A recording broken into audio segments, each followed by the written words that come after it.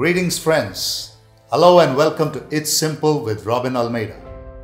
My subject for today is a bit strange, and that is, does God exist? Yeah. And my answer to that is no. My God does not exist. Yes, you heard it right.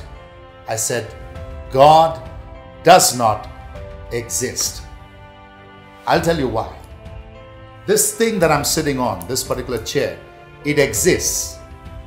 This showpiece right here, it exists. This cell phone, it exists. That simply means if I'm about to slip and fall down, this thing cannot save me. It cannot offer me its hand to pull me up if I go down. But my God can. My God is not an existing God. He is a living God. He can save me when I'm in sin. He can hold me when I fall. He can bless me when I'm depressed. He can get me out of all that mess. He is a living God. My God does not simply exist. So the next time an atheist tells you God does not exist, tell him, yes, you are right. I don't serve an existing God. I serve a living God. It's simple.